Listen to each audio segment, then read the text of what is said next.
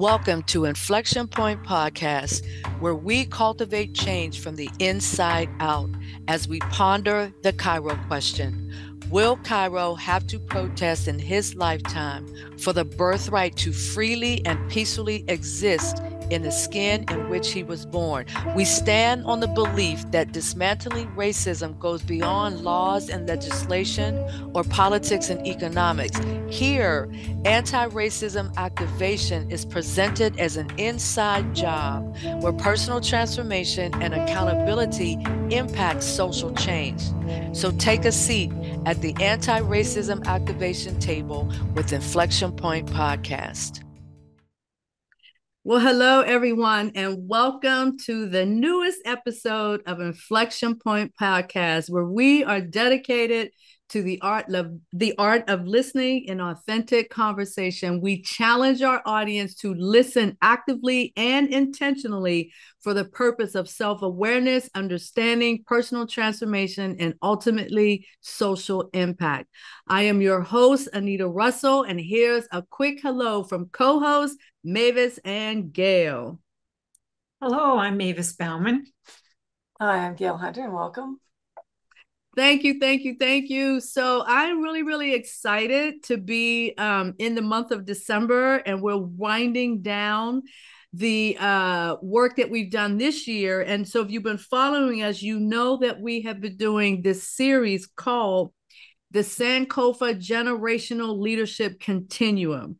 And we define that Sankofa Leadership Continuum as a through line running from historical leaders of the past to contemporary leaders of the present, to those who will emerge as future leaders.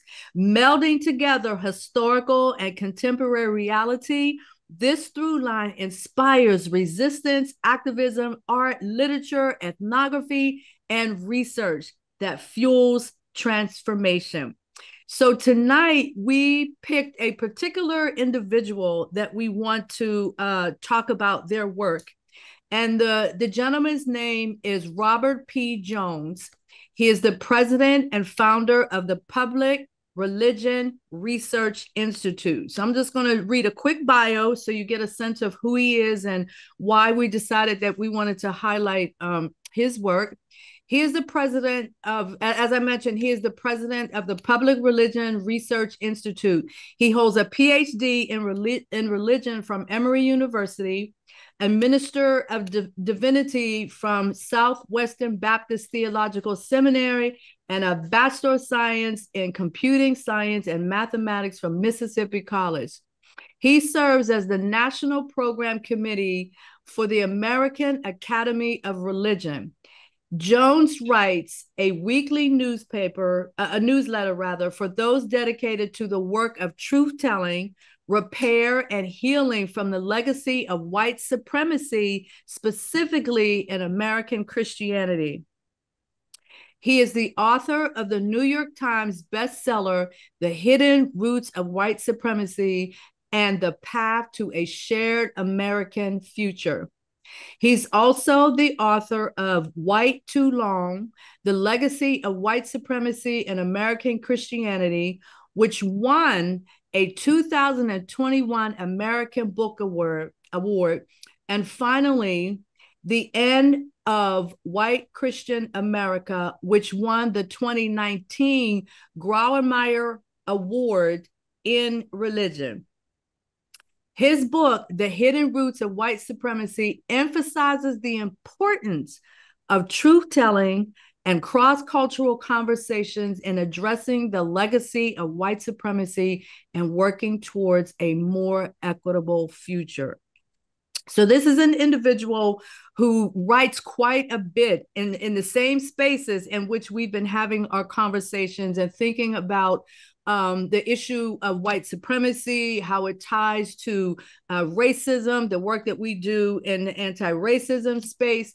And one of the things that I wanted to mention is that one of the things that I really appreciate about him is the fact that he traced his own roots and became kind of rooted in honesty about his own family's connection to the settlers' colonialism project and that is colonizers inviting and occupying territory to permanently replace the existing society with the society of colonizers. And so I read that as just giving him some props, if you will, that he recognizes his own history from that perspective and ties it into the work that he does today. So Gail and Mavis, you've had the opportunity to kind of dig a little bit into Robert P. Jones and some of his work and all of that. So let's just start off the conversation. And some of the things, one of the things in particular that he talks about is this need to challenge dominant narratives. So let's kind of dive into that conversation. It's not a new topic by any stretch of the imagination. We've been talking about sharing your own truth. What do those dominant narratives look like as opposed to those lived experiences and all of that. So Mavis, Gail, your thoughts or comments on this issue of challenging dominant narratives. Do you want to go first or want me to? Yeah, it doesn't matter. I just want to tell something about Mr. Jones that I think is so fascinating. I think, part of all of his writing is challenging his own personal dominant narrative, right? And the story I love is about him looking at his family Bible that went back to 1815, I believe. And he sees the names of his ancestors. And in one part, there are the names of their slaves and the purchase price of those slaves. So this man starts from there for his beginning, who am I from that beginning? And he delves right into it. And at the same time, he's talking about his own Christian upbringing, a Southern Baptist specifically, upbringing and education, and how much information he lacked. And so I think this guy kind of leads the charge in challenging the dominant narrative. So that's what I wanted to add for now. Excellent. And Gail, your thoughts? Yeah, I mean, he was fascinating. I mean, I really I'm very respectful of the work that he's done and how honest he's been willing to be and to look at his own past history, as Mavis was saying. And he even looked beyond that. Where did they get the land to even have the slaves? And realizing that it was taken it was taken. It was really not theirs originally. So, I mean, he even dug deeper, which is, I think, a credit to himself. But most of all, he has this ability to to dig up the truth and to look at it and to have people look at it with a level of compassion and understanding and awareness of where and what white supremacy has really been about and why they are the people that are holding so tightly to that, wanting to bring back great America, right? To go back to those time periods, that he has a level of understanding and conscious awareness, which I'm impressed about. It can help people understand, okay, where is this within my own history? And what do I need to really look at? And I agree with what both of you have said. And when you think about sort of the framework upon which Inflection Point podcast rests, in this idea of having these courageous conversations, having the wherewithal, if you will, to really, really look at where we are and how did we get here, and understanding the importance of all of that in terms of education and bringing knowledge to the public. And so when I think about the approach that he's taken, starting with himself, look how well it aligns with the notion of critical self-reflection, right? When people take those necessary steps, put them in that position of vulnerability, as Brene Brown often talks about, and make those courageous steps towards acknowledging what the truth is. And in this case, also acknowledging the role that my family played in some of these historical narratives.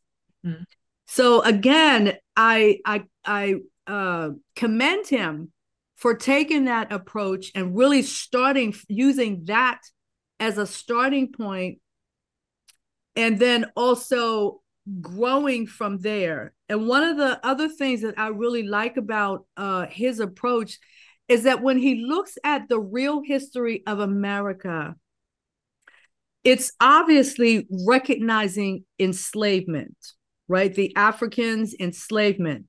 But I also like the fact that he really recognizes indigenous tribes and the nations that existed before colonization, right?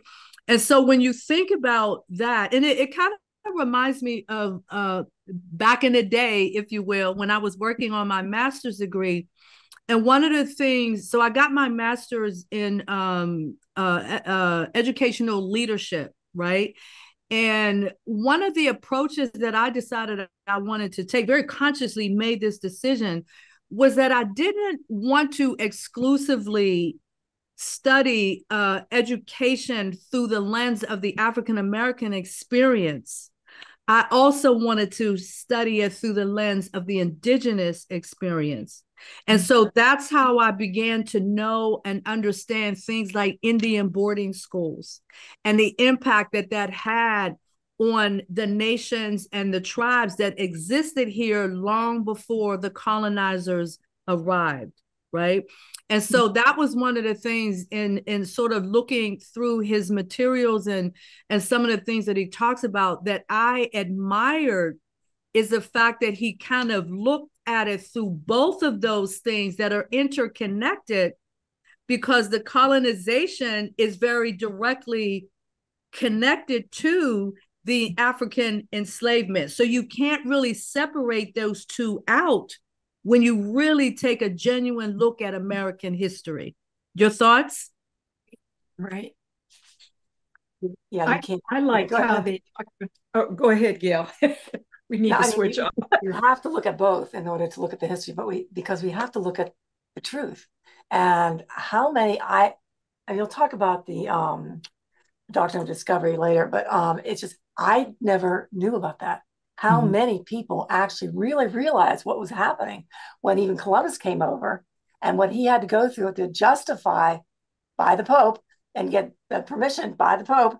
And at that point, it was all Catholicism. There was no other separation of church and divisions of within the Catholic Church at that point, that sanctioned his ability to go and build up forts, build up whatever, and destroy, kill, genocide. I mean, we're talking about genocide of Native American people that had lived here for how many thousands of years. And it was at the same time that the African slave trade was going on. And of course, that then became the free labor. But it just is amazing to me that not knowing that, and then wanting now to ban knowing that in certain books that are out, people wanting to ban those books. I mean, it's like we have a major decision that each one of us has to make. Are we going to live by truth or not? Absolutely. Absolutely. If you know how we've often in different discussions on our show, we've talked about this idea that you just don't know what you don't know. That's right. And until you make that conscious choice that I want to really understand the real American history, then you just continue operating in the dark. And that's what we want to stop. We want to shed that light on the true history of this country, just to enlighten as many people as we possibly can. So Gail, Mavis, I think you had a comment as well. Well, my comment at this point is I happened to catch a quote from Kamala Harris that said, "We will all be better off if we remember." And I just think that's really powerful, because we want to forget or hide or cover or discount somehow all of this past. And I had mentioned earlier about how Robert P. Jones starts about talking about the real beginning is not 1776. Sure. It was genocide on our earth here in the United States, the earth of the indigenous people, really. And then there was, basically lynchings and slavery with Black people. And a point that I caught too was that South Africa went through some reconciliation in terms of apartheid, and even Rwanda went through, truth and reconciliation. And I think Jones makes this point: we never have. No, that's right. The United States never has done any exercises about reconciliation. Mm-hmm. And I think it's, to our detriment, because this is something that we can face, we can learn from, and we can behave differently. I think about Jeffrey Robinson saying, nobody in this room had slaves, but we're here to deal with it. So let's figure out what happened and how we got here. Right. So I just think that all of those things are going to stick in my head. It's better to remember how we got here. Sometimes I think I was just born into this lovely life. I wasn't. It was stolen. It was basically stolen. And it's just it like Gail was talking about compassion. Knowing that even increases my compassion level more, to think that I've gotten my place in life through no effort on my own. Right. Nothing. Yeah.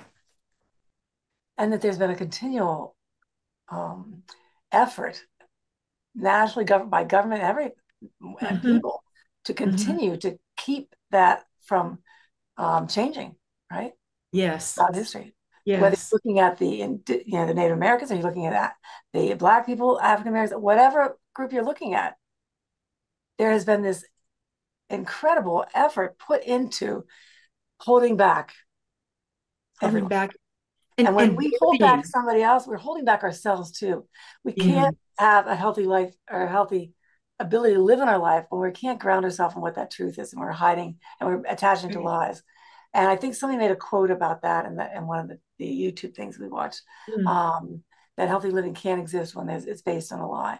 And you have to be willing to step into that truth. Yeah. Mm-hmm. Yeah, that's pretty good. Yeah, I agree with what you both are saying. It's impossible for me to imagine, if we don't have a reckoning here, what this country is going to look like 25 years from now. Or when I think about Cairo, and when Cairo is a 20-year-old young man, what this country is going to look like if we do not holistically take the time out to recognize where we come from. How did we even get to where we are right now? And what do we do as individuals, as organizations, as communities? What do we do to change the tide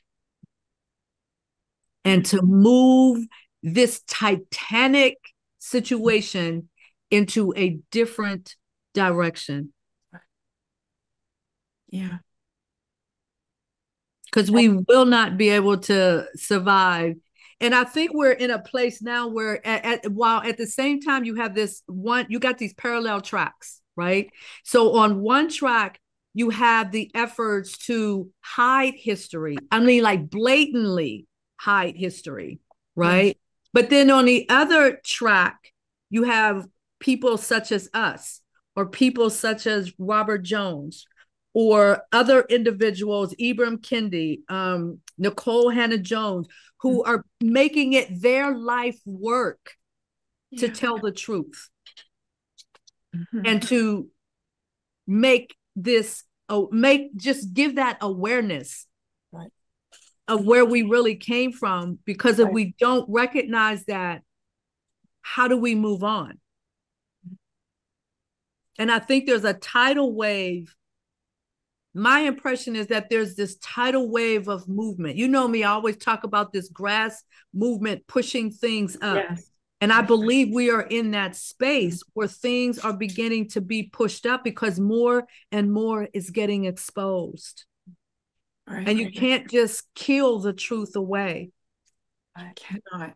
I wanted to point out something about Mississippi that's upsetting amongst a number of other things.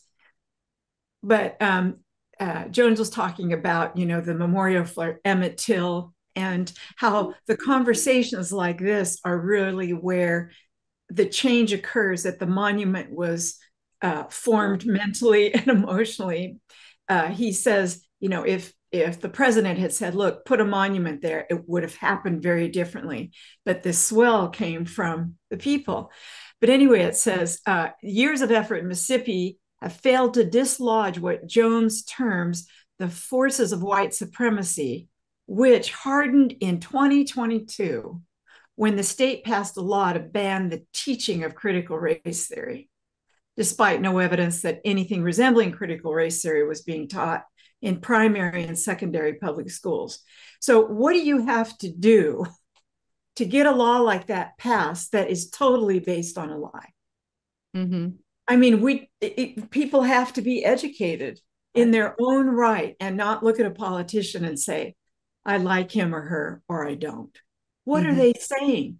What are they trying to pass? I didn't know specifically about Mississippi on that law. And the year 2022 just smacks you. Like, how did this happen? How did this happen? Yeah, definitely. It's a question that's worth pondering. The way to really get at understanding how did this happen. People like Robert P. Jones are in that pool of knowledge and awareness and all of that we can all that we can pull from. Yes, definitely.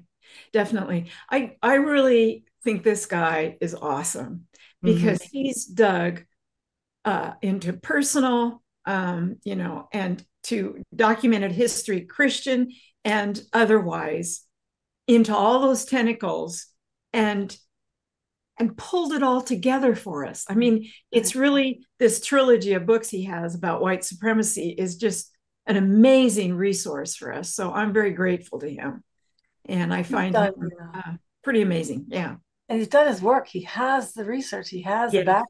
He has the information. The and receipts. Put together. Yes. Yeah. Remarkable. Yeah. And I think, that's what makes his work so powerful. That this is not based on his opinion. It's not based on just merely his beliefs. This is based on historical records. And that's one of the things that I think throughout the course of this year that we've been really, really emphasizing is that you cannot ignore the historical record. You can ban books. You can do that.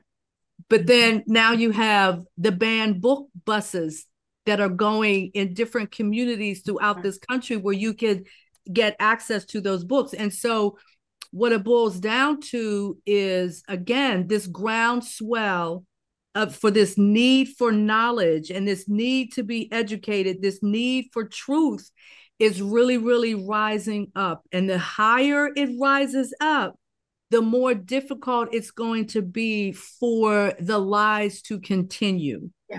Yeah, I totally agree. Yeah, I agree. And in that interview with Jones and, at Georgetown, they mentioned about 3 people. I think it was an indigenous person, a Black person, and a white person started bringing a certain issue to bear. It escapes me right now. But they weren't even activists.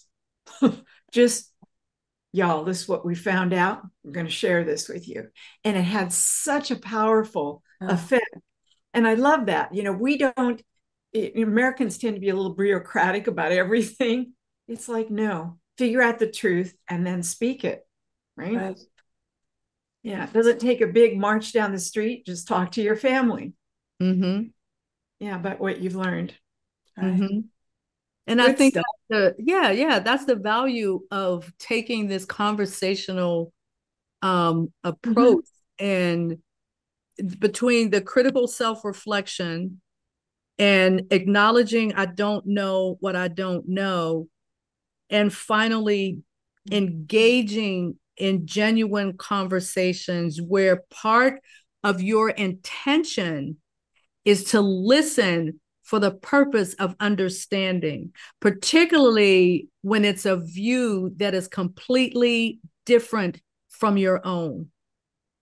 That it's really important for you to be able to engage in those conversations, step into that vulnerability. As I mentioned earlier, it's stepping into that vulnerability.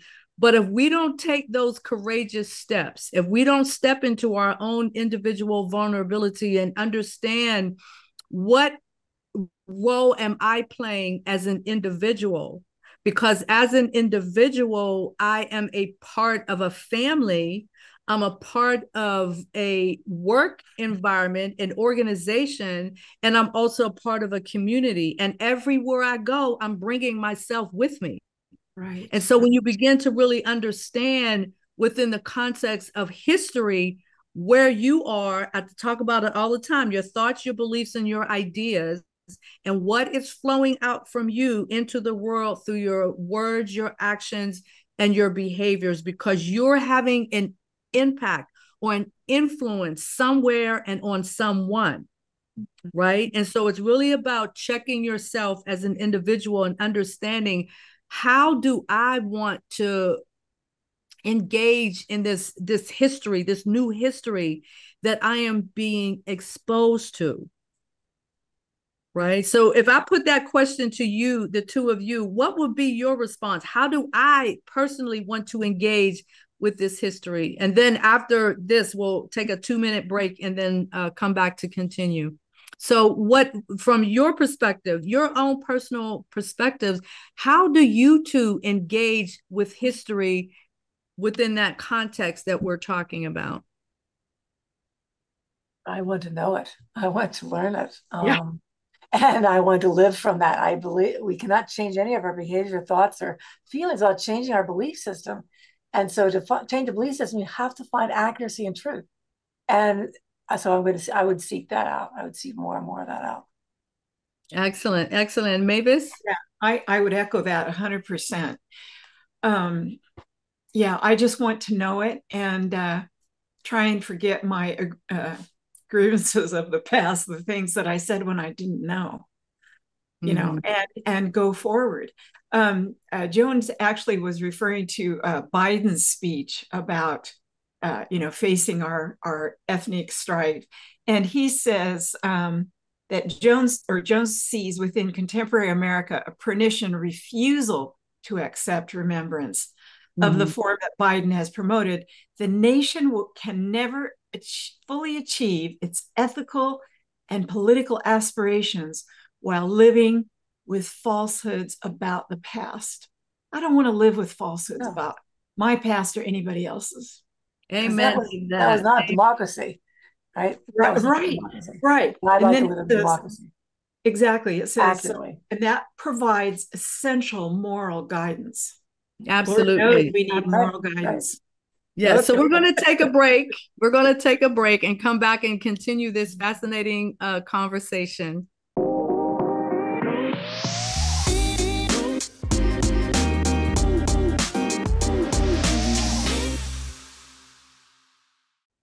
So welcome back to Inflection Point Podcast. And our discussion for today is Hidden Roots of White Supremacy and the Path to a Shared American Future, a book written by Dr. Robert P. Jones, president and founder of the Public Religion Research Institute. So let's kind of get our conversation back on track. And I want to shift it just a little bit. And I'd like to shift it to talking about the mapping of the doctrine of discovery, because I really believe that this is one of those fundamental documents that really helps to explain how this country's, the real roots of this country, if you will. And so I want to read a quote from, this actually comes from the Library of Congress. And it says, one of Robert P. Jones's boldest suggestions is to locate the roots of American racism within religious practices developed in the aftermath of Christopher Columbus's arrival in the New World. So there's a lot that's packed in that statement. We're talking about religious practices.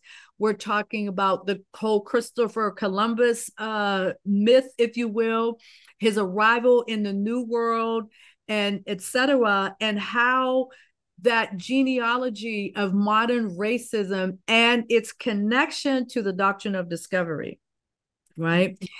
And so when you think about that, the doctrine, I'm just going to read a couple of descriptive items that are related to the doctrine of discovery. And it was really about reframing American origins and explaining how the United States built this philosophical framework for a democracy, a democratic society on a foundation of mass racial violence, right? And so one of the tenets, if you will, of the doctrine of discovery is this idea that God designated America as a new promised land. Now, just kind of let that sink in. So if you're a Bible studier, if you know the Word of God, if you understand things that happen from a biblical perspective, like, how do you digest that, right? How do you digest this idea of God designating America as a new promised land? So we know in scripture where it's talking about the promised land, it's related directly to God's chosen people and the land that was promised to them. So how do you leap from that into America being the new promised land? Just kind of think about that and let that sink in. And then thinking about how all of that shaped how centuries of Europeans would come to understand the New World and the people who populated it. So Mavis Gail, how does that resonate with you? I'll go first, Gail. I just think of the hubris somebody had, the Pope, whoever it was, to even think of that. How can you think that you were designated basically superior, Mm-hmm. and that land gets to be yours for free? It is so, what's the word I'm looking for, Gail, when you have the sense of yourself that everything is yours? It's more than entitlement. It's narcissistic, but it's narcissistic, and entitled. That, well, of course. Of course. Mm-hmm. But Columbus had to have a sense of what he wanted to do was not okay, right? Because he went and sought out the Pope's validation of that in writing this, right? The Doctrine of Discovery. And it was stated in there. So it gave him justification to come back to the Americas and then start telling people, just doing everything that had happened. It wasn't that he had to, the people had to fight against the Native Americans. They were killing them. And so of course they were going to start fighting against them, right? There were people who were being attacked, their villages, their everything. I mean, they're being pushed away.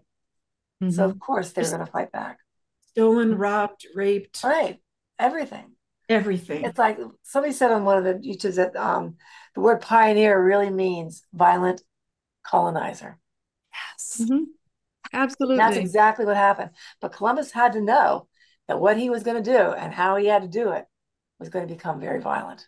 Mm-hmm. And then again, it connects back to this doctrine of the discovery, right. Sort of this international law of colonialism, yes. Right? And it gave the right to go in and kill, conquer, and reduce their personhood to the perpetual slavery.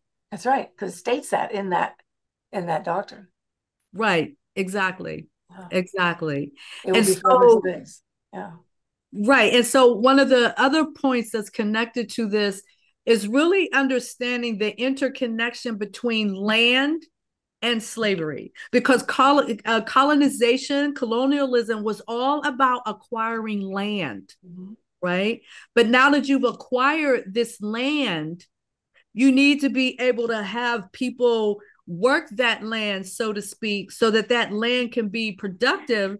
And that's where enslavement comes in. So the enslavement of Africans was the continuation, according to Jones, I'm sorry, yes, according to Jones, in connection to the doctrine of discovery, was the continuation of genocide and dispossession flowing from the first European contact with Native Americans, the indigenous people. And so when you really begin to examine history at that depth, you begin to see how these things were so interconnected. You know what vision keeps coming to my head right now? Western movies. How? Yes. And I watched them as a child. I didn't like them. Yeah. I thought it was just too violent, but it's like, how in the world? And so, but that's the bad guy image through my life. Right, exactly. But that shows how we had been socialized into believing the whole Christopher Columbus myth. Right. Absolutely. And socialized into not from that historical perspective, into not connecting these things together. The land and enslavement connects directly to indigenous people and slave ownership. Like those two things are inextricably linked to one another. And it all flows back to this doctrine of discovery that said, essentially, that's okay for you to go in and do that. Because if the people were not Christians or under a Christian realm, then they were not considered to be equal to. And that gave them permission from the Pope to go ahead and destroy and kill and create genocide. I mean, and even in the slave trade, they targeted slaves in the country that knew how to do farming because they needed that free labor, right? And so, I mean, even they needed the land, and then they needed the free labor.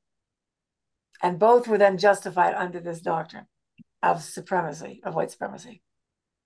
Didn't they see the suffering right in front of them? You know, the cries of kids, the blood, the fear in people's eyes. Didn't they ever question? I wonder if they ever questioned themselves. Like, yeah, this doesn't feel great. Well, unfortunately, we're living in the time when that's happening right in front of us. Of course. Right. Yeah. And so there are, in some of the other information that I gathered about the doctrine of discovery, specifically from a website called doctrineofdiscovery.org, and they listed these 10 legal dimensions of the doctrine of discovery. And I'm just going to mention a few of them here. The one of them is this idea of first discovery, right? And so this idea stated that the first European country to discover lands, and so discover lands that were unknown to other Europeans, even though they were known to people who were non-European, right? To claim that property and to claim sovereign rights over the lands and the native people. So this idea of controlling land and controlling people is embedded in this idea of first discovery, right? That's so counterintuitive to democracy. Right, exactly. It's totally opposite. Totally counterintuitive. Exactly. And so it goes on to mention this idea of actual occupancy and current possession, to turn first discovery into a recognized title, if you will. A European country, I think, Gail, you alluded to this earlier, a European country had to actually occupy and possess these quote unquote newfound lands. And this was usually done by building forts and settlements, taking physical possessions to be accomplished within a reasonable amount of time after the first discovery, to create now complete title, meaning that you now are entitled completely to this land, irrespective of anyone who was already occupying that land. Then it goes on further to connect it to Christianity, right? Religion was a significant aspect of the doctrine of discovery. And under discovery, non-Christian peoples were not deemed to have the same rights to land, sovereignty, or self-determination. So I want to read that again. Non-Christian peoples were not deemed to have the same rights to land, sovereignty, and self-determination as Christians. And so part of the way that you kind of justify that, if you will, is to begin to use labels like barbarism, savagery, and things like that. These types of labels that you're now applying to these individuals that you have encountered on their own land, which you have now taken possession of. And the justification of that is that they are beneath you, that they are savages. And I want to share a story. It was a story connected to my daughter, Olivia, when she was about 5.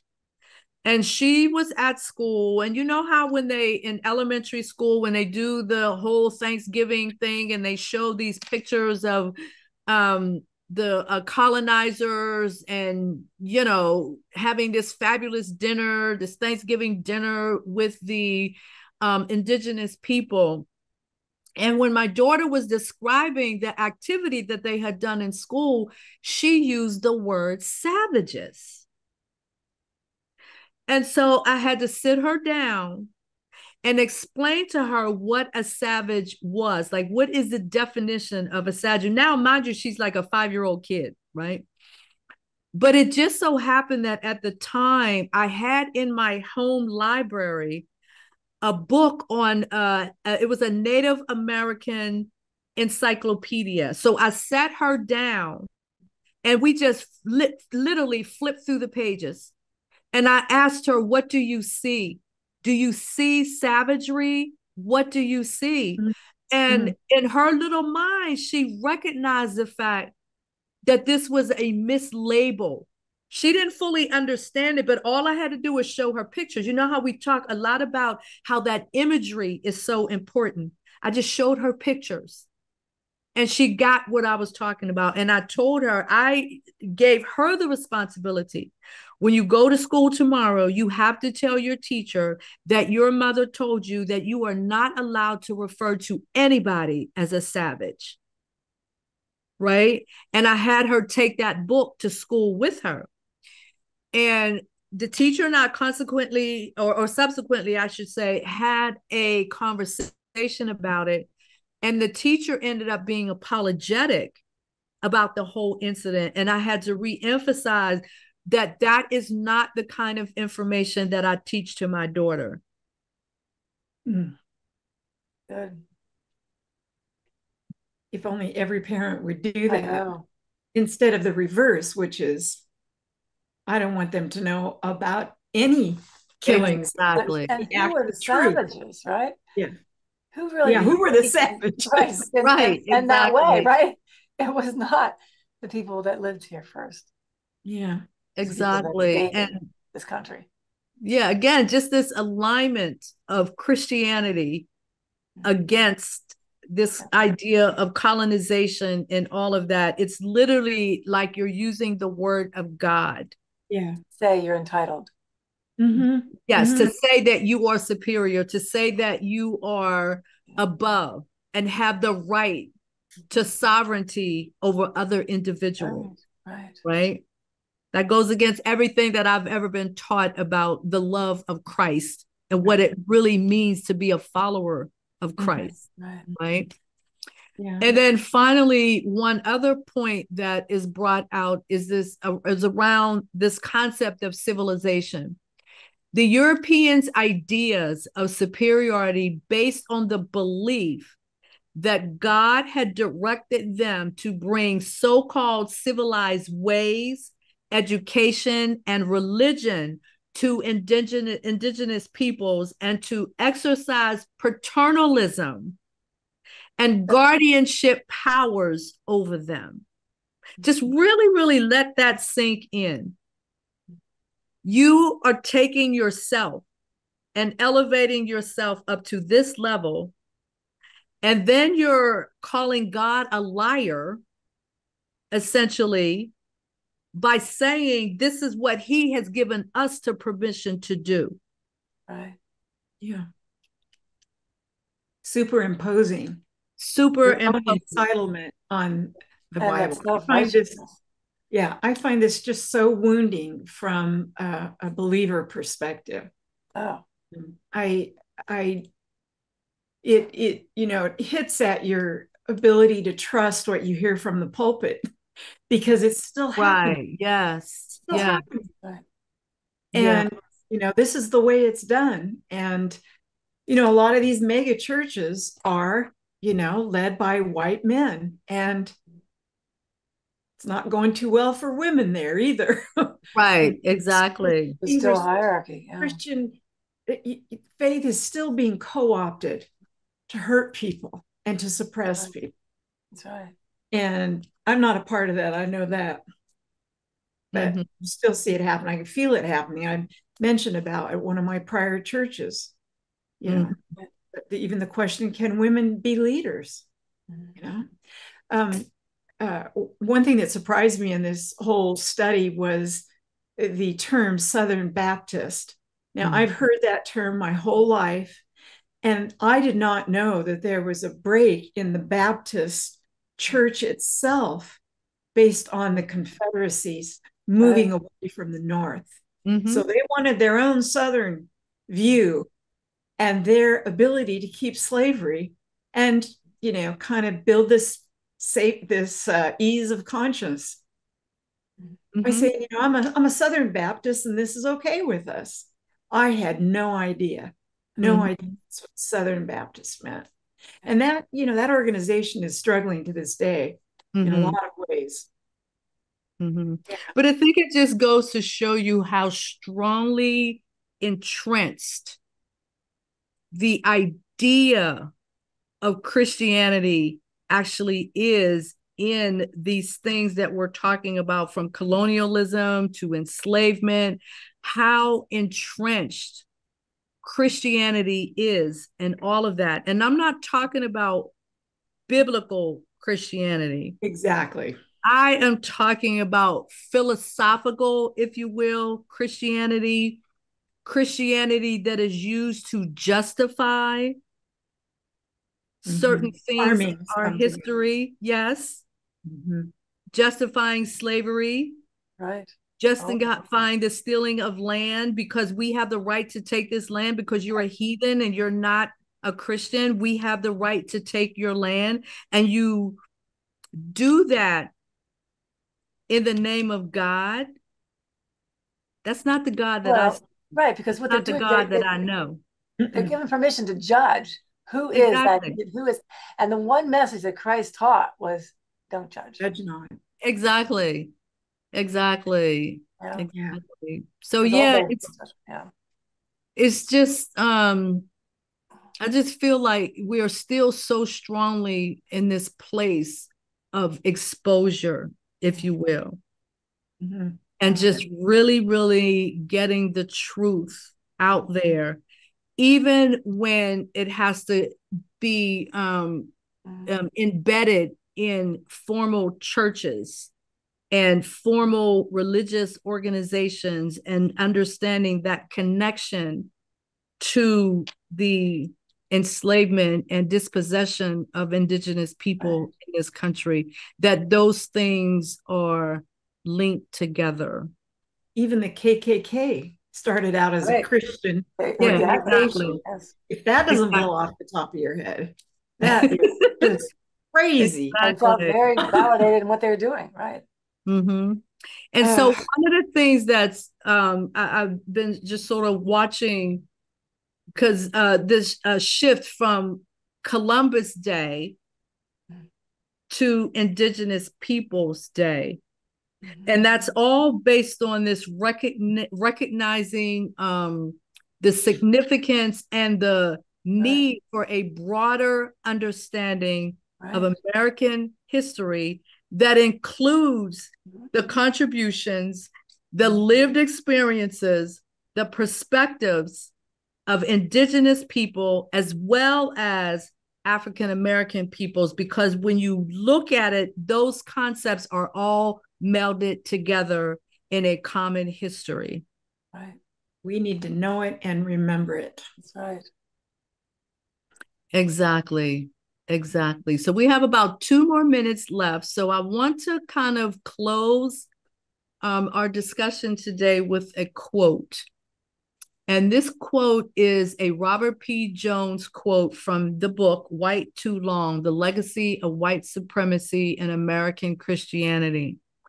It's nothing short of astonishing that a religious tradition with this relentless emphasis on salvation, and one so hyper-attuned to personal sin, can simultaneously maintain such blindness to social sins swirling about it, such as slavery and race-based segregation and bigotry.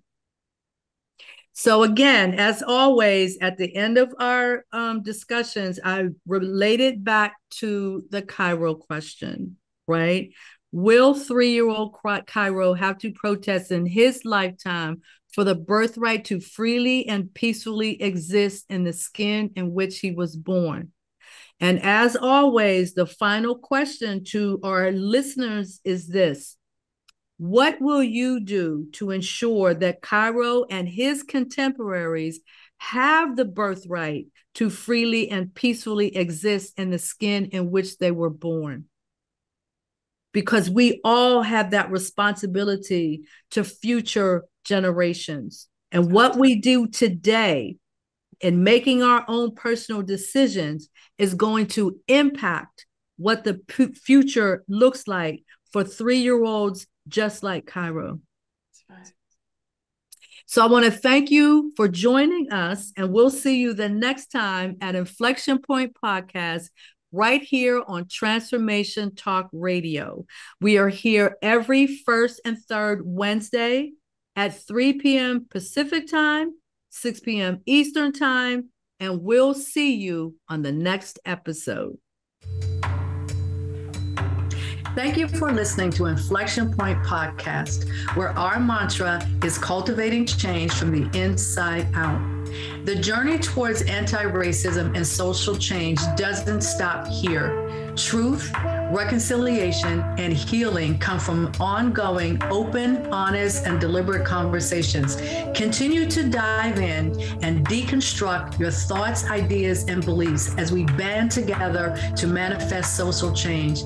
Tune in to Inflection Point Podcast every first and third Wednesday at 3 p.m. Pacific, 6 p.m. Eastern, here on TransformationTalkRadio.com for more conversations about how we can cultivate change from the inside out.